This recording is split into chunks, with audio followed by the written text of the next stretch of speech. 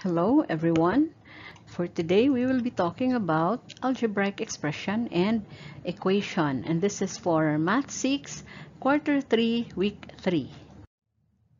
Right, so let's have here some word phrases and expressions. So tignan natin ha, what's the difference? Okay, word phrases, okay.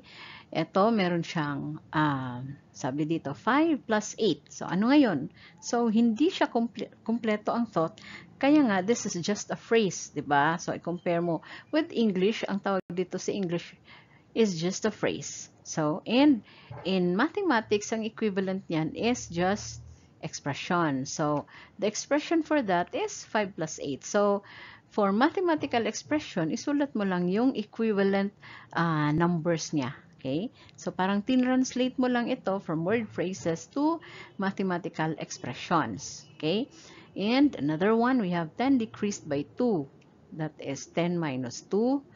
And then 12 divided by 3. So, hindi na tayo gagamit nito ng symbol. Gagamit lang tayo ng fraction bar. Kasi fraction bar denotes division. Kaya, 12 over 3 lang siya. Okay? And then, 5 multiplied by 4. Ayan. So, pwede rin yan gamitan mo ng parenthesis lang para hindi nagagamit ng multiplication symbol. Okay? And then, we have 7 increased by 10. That is 7 plus 10 kasi increased by 10, di ba? And then, kung nahalata nyo, lahat ng ginamit natin dito are just numbers and then operation symbols, di ba? And since numbers lang yan, ang specific name for this are numerical expressions. So, specific name nito are numerical expressions lang siya dahil numbers lang ang involved dyan, di ba? Let's have the sentences and equation. So, ano nga naman ang kaibahan nito? Yung sentences in English ay kumpleto yung thoughts. So, doon sa earlier, sabi 5 plus 8 lang. Now, this time, dinagdagan natin, okay, para mabuo yung isang sentence. So, we have here, 5 plus 8 is equal to 13. So, buo na yung thought, di ba? And, in mathematics, tinatawag natin yan as equation kasi meron ng equal. So, from the word equal, equation. So, 5 plus 8 equals 13. So, alam mo naman na 5 plus 8 is equal to 13. So, kompleto yung thought dito. Okay? Then, another one is, okay, 10 decreased by 2 is 8. Yan. So, 10 minus 2 is equal to 8. Okay? So, pwedeng 10 minus 2 is equal to 8 or 10 decreased by 2 is 8. So, pareho lang ang kalabasan yan dito. Okay? Then, we have 12 divided by 3 equals 4. So, ang ginawa natin doon is 12 over 4, di ba? So, again, 12 over 3 pala. So, 12 over 3 is equal to 4. And then, 5 multiplied by 4 is equal to 20. So, in equation, ito siya. And then, 7 increased by 10 is 17. Ayan, 7 increased by 10 is 17. So, again, dito, numbers lang na nakikita mo. Kaya ang kaibahan lang dito sa dati, earlier, meron na tayong equal sign dito. So, dahil sa equal sign at meron na siyang sagot dito, we now have an equation. And since numbers lang din ang nandyan, okay, specific name for this is, or are, these are numerical equations from the word number, then numerical. So, anong kaibahan nito with algebraic expressions and algebraic equations? So, siguro tignan natin ang meaning ng algebraic expressions and algebraic equations. Alright? Ayan. So, algebraic expression is a mathematical phrase that uses variables, numbers, and one or more operation symbols. So, ang kaibahan pala ay meron siyang variables. Okay? So, algebraic expressions ay may variables. So, ano ba yon? So, this is an example of an algebraic expression. So, we have here 5n plus 8. Okay? And, in algebra, okay, yung n dito is the variable. Na bakit variable ang tawag? Kasi yung n dito ay pwede nating palitan. Okay? So, pareho dun sa rules in sequences. Yung n doon ay pinalitan natin ng iba't ibang number, depende sa order. So, pwedeng 1, 2, 3, 4, 5, or 25, or 50. Kaya nga, variable, vary. So, letters used in a mathematical phrase are called variables from the word vary. So, nagve-vary ang kanyang value. Okay? So, again, this is the variable. And then, the numbers, okay, ito yon ay hindi nagbabago ang value. So, hindi natin tatawagin yon as simply numbers. They are constants, or this is a constant kasi nga hindi nagbabago ang value. And then, ito naman, siguro magtatanong kayo, ma'am, number din yan na. Diba, dapat constant din yan. Ang kaibahan kasi dito sa number na to, ito yung ginagamit katabi ng variable. So, imumultiply kasi siya dito sa variable. So, hindi mo siya tatawagin just as a constant. Ang tawag dito is coefficient. Okay? And ang coefficient is used para i-multiply with the variable. Okay? So again, a variable is any letter or symbol that represents a number. Okay? And ano ba yung bakit may sinabing symbol, hindi lang letters lahat? Kasi ang pi na ginagamit dun sa circle also represents a number. So instead of writing the value of pi, susulat mo lang yung pi, di ba? So, pasok pa rin siya as one of the variables. And then, constant, okay? A constant has a fixed value that does not change.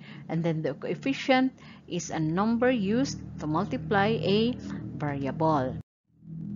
Now, ano naman ang algebraic equation? So, algebraic equation is a mathematical sentence with an equal sign. So, yun lang tatandaan mo pag may equal sign, equation na yan. Pag may letters, numbers, the algebraic equation, di ba? And it shows the two expressions on either side are equal. Okay, so again, we have here 5 plus 8. Now, this time, meron na siyang equal sign dito. And it says here, it's equal to 15 plus 4. So, this is now an algebraic equation. And the same way, ito rin ay variable. And then constants, ito, constant. And then this is the coefficient. Right, another example is a plus 6 equals 14.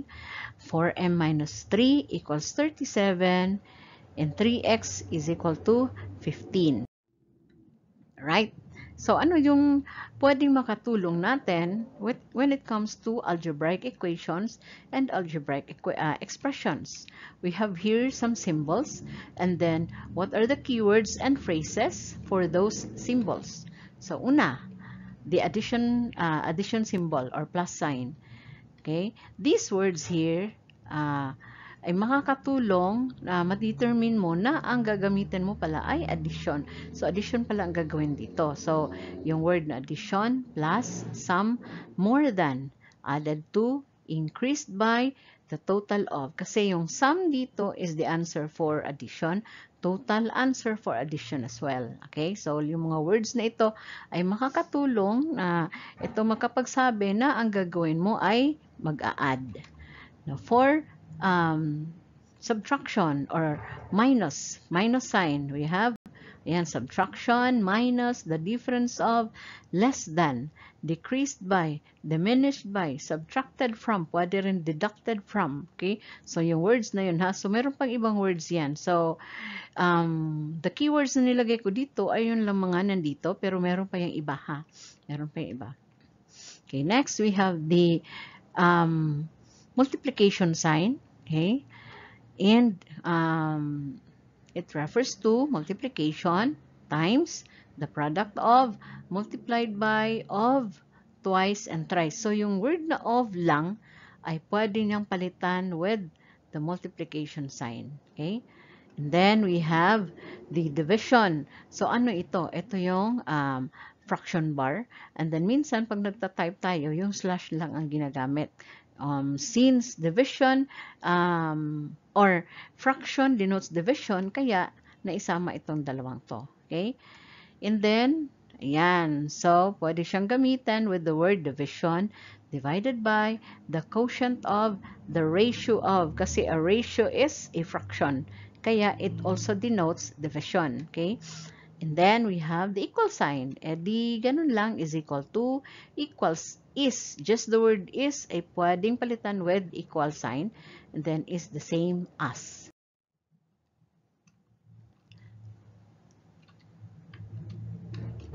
right? We have here some word phrases and algebraic expressions. So, m plus 6.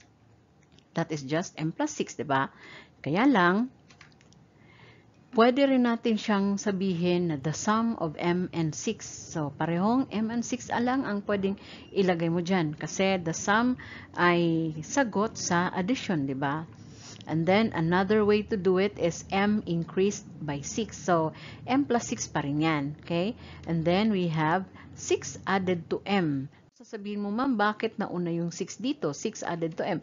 Kasi kung tatagalugin mo yan, okay, you would say na 6 idagdag mo sa m. Kaya, inuna yung binanggit ang 6 dito. Pero, yung translation niyan is uunahin mo yung 6 kasi dadagdagan mo uunahin mo yung m kasi dadagdagan mo ng 6.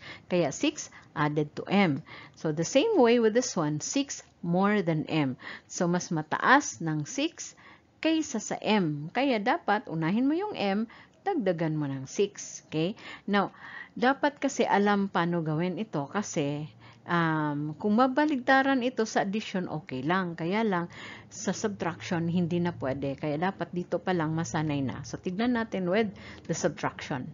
We have here n minus 2. So, that is just this one, n minus 2. And then, the difference between n and 2. So, another way to write the word phrase here is by using the difference. Kasi difference ay sagot sa subtraction. Okay? And then, n decreased by 2. So, pwede lang yon. So, n binabawasan or binawasan ng 2. O, tama lang din.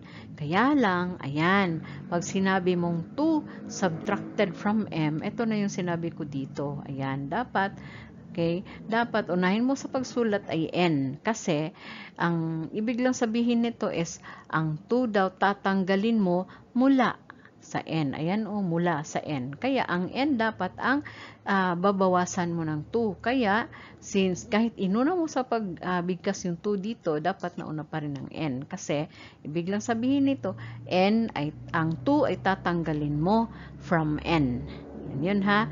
And the same way with this one, 2 less than n, mas mababa ng 2 kaysa sa n. Kaya dapat i-minus mo yung 2 from n. Okay? Hindi dapat magbaligtaran. Kasi dito kung magbaligtaran, okay lang, addition yan eh. Pero dito kung magbaligtaran, hindi na tama yun. Magiging mali na yung sagot mo. Kaya, ingat tayo dito sa less than at saka yung subtracted from. Ayan yung from o. And then added to at saka more than. Right? Now, this one. We have 3 times y. So, 3 times y, edi 3y lang yan. So, paano kung nauna yung y? You would say, y times 3. 3y pa rin ang sagot dyan, ha? Kasi, dapat nauna yung number with the variable. Parang ano lang yan ulit, manika. Lagi kong binabanggit yung manika, no? So, pag sinabi mong manika 3, mali yan, okay? Kasi, dapat, pag nagsabi ka 3, tatlong meron ka, edi sasabihin mo dapat tatlong manika. Diba? So, dapat tatlong manika, tatlong y. So, kahit pa sinabi mo dito y times 3, ang sagot mo dapat doon ay 3y pa rin. Okay? And then, the product of 3 and y, okay, pareho lang. Y multiplied by 3, okay? And pwede ring thrice y. Now, a divided by 4. So, ganito lang ang pagsulat niya, ha? So, gagamit tayo ng fraction bar as much as possible. Hindi na nga gagamit ng division sign. And then, the quotient of a and 4. The ratio of a to 4. Kasi nga, ratio is a fraction. So, pareho lang. And then, 1/4 of a.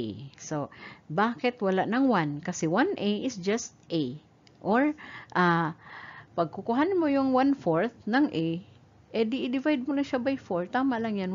Di mo na babanggitin yung 1 or di mo na kailangan ipakita yung 1 dyan. Kaya, diretso ka na sa a over 4.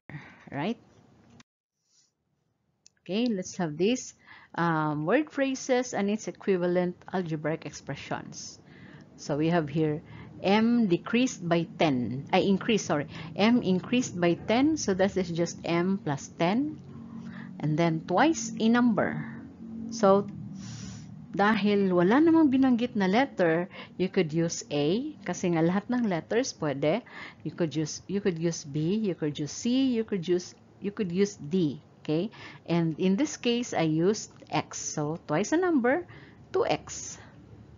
6 more than N. So ito na yung 6 more than N. So mas mataas pa ng 6 kaysa sa N. So dapat unahin mo sa pagsulat ang N tapos dagdagan ng 6. And then 3 more than twice a number. So mas mataas ng 3 kaysa sa twice a number. So dapat gawin mo muna yung twice a number plus 3. Ayan. Okay? Kasi nga iingat tayo sa more than at saka less than. So 2 less than B. So that would be B minus 2. And then, the sum of C and 4 divided by 2. Now, since sinabing the sum of C and 4, dapat yung mga ano dito, the sum, yung mga sagot, the sum, the difference, the product, the quotient, dapat nakalagay sa parentheses kung wala siyang kasama. Okay? Now, since wala namang kasama doon, okay, dahil divided by 2 naman siya, so yung 2 mo ay nasa baba, so ayan lang siya. Okay? So, we need not put the parentheses here. Okay? Kasi, kinuha mo na yung sum, pinagsama mo na siya, yung dalawa, and then you divided it by 2. Okay? So, kung nilagyan mo ng parentheses yan, pareho lang din. Okay lang din. Okay? Pero, basta lang mag-ingat kapag meron the sum, the difference, the quotient, it's better to write a parenthesis here. Okay? Kung nalilito, okay? Or kung hindi naman, basta siguraduhin magkasama sila dahil the sum ang pinag-usapan. Kapag the sum, magkasama dapat yung dalawa. Okay? Then we have twice x multiplied by the difference between 10 and 4. So, ito na yung the difference. So, since wala namang division dito, so yung numbers ay wala sa baba. Lahat na sa taas, diba? So, dapat ito, difference, ilagay mo sa parentheses. And then, twice na. And then, multiply mo na dun sa difference. Tingnan natin ha. So, twice. Twice x, ayan, multiplied by. So, ita-times mo sa difference nito. So, diretso ka na sa parentheses. Okay? Kasi, a number or even a letter, okay, and then followed by a parentheses denotes multiplication. Okay? So, ang x nito is just a variable. Okay? Kaya nga, hindi maganda kung gagamit pa ng multiplication sign. Kasi kung nag-multiplication sign ka pa dyan, malilito ng titingin. That would be 2xx, diba? So, hindi pwede yon. Kaya, walang multiplication sign. Itong parentheses na ito denotes multiplication na. Okay? Now, this time naman, sentences and algebraic equation. Okay? Tignan natin. We have m increased by 10 is 15. So, that would be m plus 10 equals 15. Ganun lang. Okay? Ayan. So, isa-isahin mo lang. Maliban lang kung merong word na less than or subtracted from, o yun na yung ingat ka. Pero kung ganyan lang, didiretso na. Ayan. Twice a number is equal ito, diba? Equal to 14. So, twice a number, pwedeng 2x, pwedeng 2y, pwedeng 2b. So, tignan natin kung anong ginamit ko dito. Ayan, 2x siya. 2x ang ginamit. So, twice a number, ito na yung 2x is ay equal, and then 14. Okay? 6 more than n equals 8. So, ito na yon dapat nahuli ang 6 kasi meron tayong word dito na more than. Okay? So, n plus 6 equals 8. Ayan siya dapat. Okay? And then, 3 more than twice a number is 17. So, twice a number muna plus 3 equals 17. Ayan. Okay? And then, the sum of C and 4. So, again, dahil the sum yan, magkakasama dapat yung C and 4 divided by 2 is equal to 12. So, pwede lang ganyan yan. Divided by 2 equals 12. And then, twice x multiplied by the difference between 10 and 4 is 36. Yan. Yan. So, ito lang din yung sa kabila sa earlier na slide. Nilagyan ko lang ng equal. Diba? Nilagyan ko lang ng value Okay? And then, we have the algebraic equations. Right? So, another sample here, 2m plus n. Now, siguro nakita nyo dalawa na ang variable. Is this also an algebraic equation? Yes. Kahit pa dalawang variable na yan, kahit pa gawing tatlo yan, kahit apat, pwede pa rin yan. Okay? And then dahil meron siyang equal dito, this is still an algebraic equation. And since dalawa na yung letter dito, edi itong dalawa na ngayon ang variable natin. Ayan. So, these are the variables. Ito pa rin ang constant. Okay? And then, ito pa rin ang coefficient. Okay? Alright. So, let's do some translation. Translate natin ito. And, if you're not done yet, pause the video. Subukang i-translate. Okay? Yan. 5 more than a number m is 6. Tandaan, merong more than. 5 more than a number m. And binanggit dito yung number which is m.